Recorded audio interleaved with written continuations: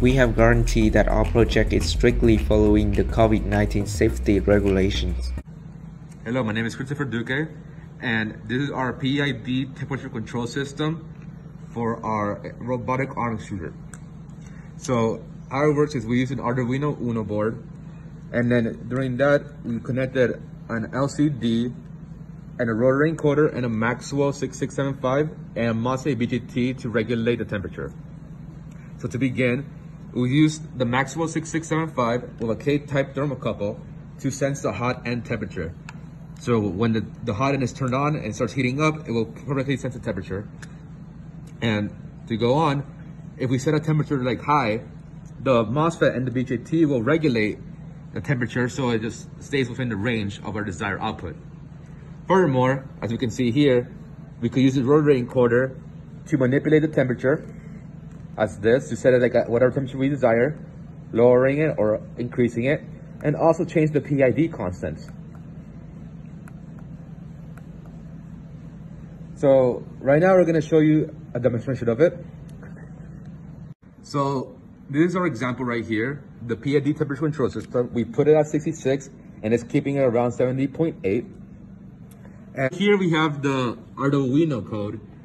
So we have the Max 6675 module Arduino, the I2C LCD modules, and the liquid crystal, which we need, the libraries we need for this code to work.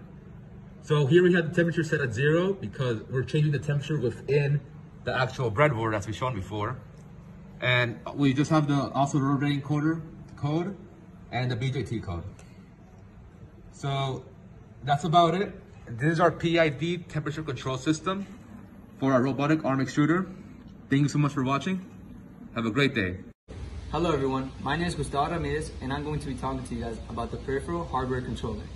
This aspect of the peripheral hardware controller is the DC motor portion of it.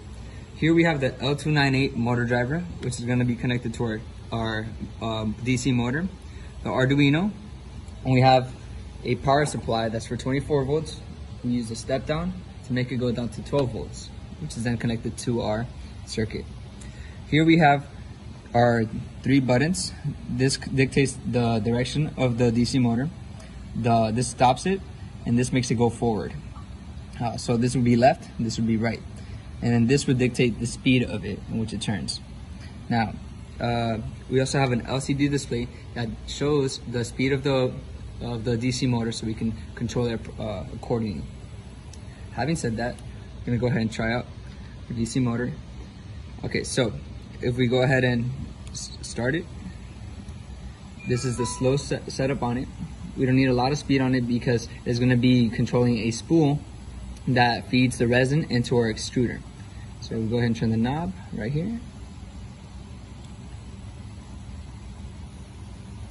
can see it speed up. Now the speed up is not significant, but we don't need that much power going to this spool. Now the reason why we're using this DC motor instead of this one is because it's not mounted onto the robotic arm as of yet. However, this is what's going to be turning. There's the DC motor. Thank you for watching. Hello everyone. In this segment of the video, we're going to be discussing the extruder fans. Now this is an important aspect of the extruder because it keeps the components from overheating and functioning properly. For this, we created a switch that toggles it on and off, somewhat like a master switch for the extruders.